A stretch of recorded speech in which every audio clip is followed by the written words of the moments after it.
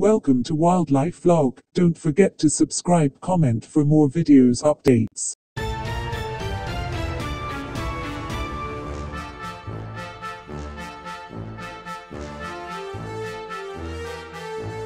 Birth.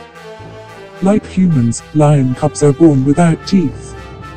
A female lion mother will leave her new cubs in a safe hiding place while she goes to hunt every day. She moves the cubs to new locations by carrying them in her mouth by the scruff of their necks. Lions between the age of 1 and 2 may be cubs or sub-adults, depending on their personal development. Sub-adults begin to resemble adult lions. At 2 years old, females are about 3/4 the size of their mothers, but males can be bigger.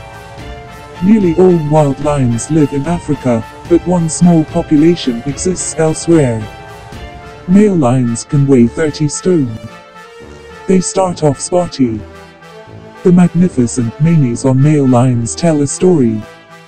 Lion cubs are reared together.